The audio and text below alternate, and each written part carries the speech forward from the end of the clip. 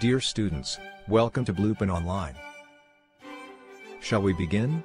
Please use headset, pen and paper to take notes. Here you go. Please let's know your feedback after class. Back to our class on hematology. Continuing where we last left, that is clinical features of megaloblastic anemia. We move ahead next to investigations in megaloblastic anemia. The first and foremost is complete blood count. Second is RBC indices. Third is peripheral smear. And fourth is serum B12 levels. In complete blood count, what do we look for? We look for low hemoglobin, low WBCs known as leukopenia, low platelet count known as thrombocytopenia. When all three cell lines are decreased, it is known as pancytopenia. RBC indices indicate increased MCV. So the red blood cells are bigger in size. MCH, that is the mean corpuscular hemoglobin, is decreased. So the RBCs appear pale. When we get a smear done, if we take the blood of a patient with megaloblastic anemia and smear it on a slide, what do we see? We see large macroovelocytes. Macro means large, oval shaped ovelocytes. Anisocytosis, that is different sizes. Poikilocytosis, that is different shapes. And occasional teardrop cells. We can also notice sometimes oval jolly bodies, which are nuclear fragments which are remnants inside the RBC. But the pathognomic or very specific finding of B12 deficiency is hypersegmented neutrophils, which normally neutrophils have 3 to 5 lobes. But in megaloblastic anemia, they will have more than 5 to 6 lobes.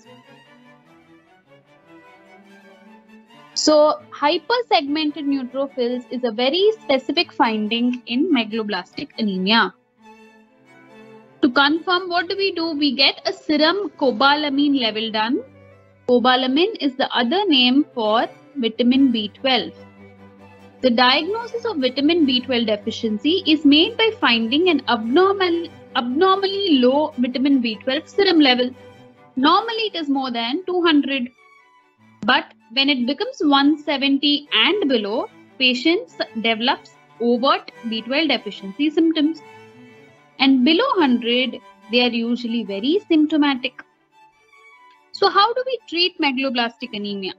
We treat megaloblastic anemia by giving vitamin B12 injections IM.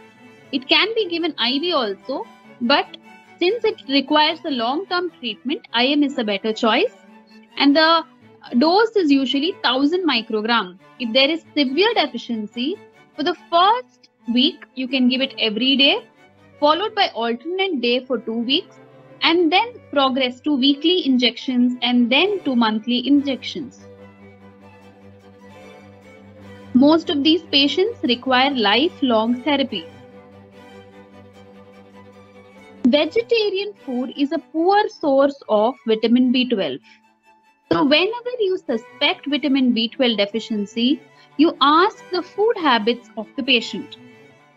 Once I start giving vitamin B12 to this patient, how do I know whether the patient is responding or not? I check the reticulocyte count, which peaks by 5th to 10th day after starting the therapy. The hemoglobin rises slowly after 1 week. So you can't immediately see a reaction, but you will have to wait and watch for the increase in reticulocyte. With that, we complete 2 major topics, that is iron deficiency anemia and megaloblastic anemia. We move on to the next important topic, that is hemolytic anemia, which we shall cover in the following topics. And we shall concentrate on 2 important anemias, that is thalassemia and sickle cell anemia. So these are the 2 important topics we shall concentrate today on. So what is hemolytic anemia? Hemolytic anemias are defined as anemias that result due to an increase in the rate of red cell destruction. Normally, the red RBCs have a lifespan of 120 days. Premature or increased rate of destruction of circulating RBCs is known as hemolysis. So, a major feature in these anemia is that the red cell lifespan becomes very low, as low as 10 to 15 days. What is the issue? When we develop hemolysis, the first issue is breakdown of RBCs, which when destroyed end up in the spleen, therefore causing splenomegaly. The second issue is the release of hemoglobin, which gets converted to bilirubin, leading to jaundice. The third issue is reactive bone marrow proliferation. So because of constant hemolysis, the bone marrow tries to compensate. Where exactly is the bone marrow? It is within the medulla of bones. So it tries to compensate by proliferating excess.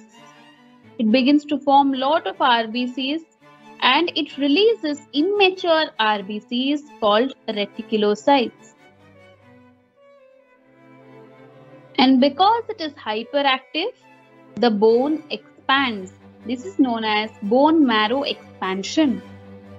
So in a case of hemolytic anemia, I will have splenomegaly, jaundice, reticulocytosis. These are the three features of any hemolytic anemia.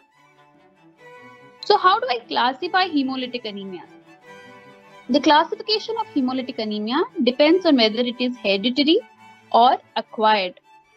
So if it is a hereditary, it can be a problem within the RBC, or it could be a problem because of the surface of the RBC or the RBC membrane abnormalities.